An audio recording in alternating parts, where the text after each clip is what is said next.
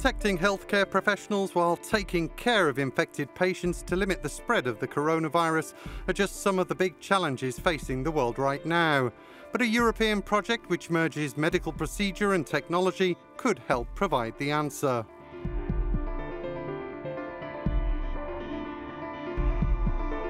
The coronavirus continues to put healthcare systems around the world under huge pressure, and the demand for protective equipment is unprecedented.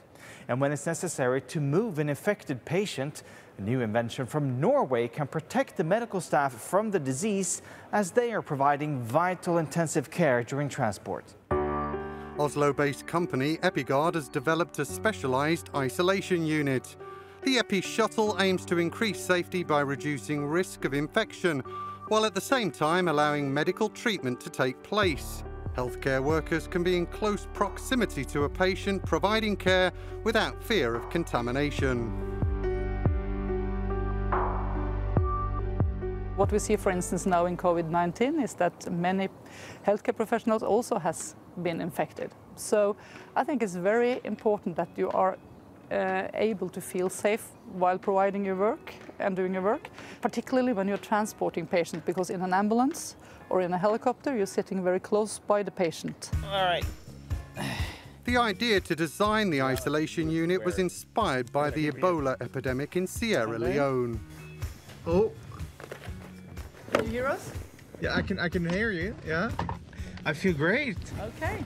Very protected. We have very good visibility. You see everything. Yeah, and then I can, if you want to sleep, I can do like this, or if you want to sit a little bit more up.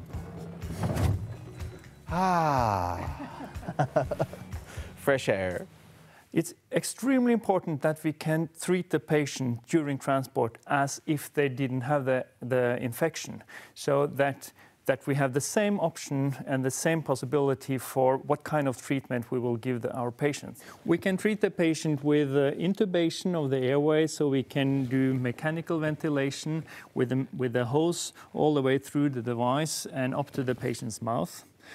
We can do intravenous treatments through intravenous ports. We can monitor the patient very thoroughly with intravenous monitoring or intraarterial monitoring. The Epi shuttle can transport patients infected with Ebola, SARS and MERS, but also other diseases such as tuberculosis or infections with multi-resistant bacteria.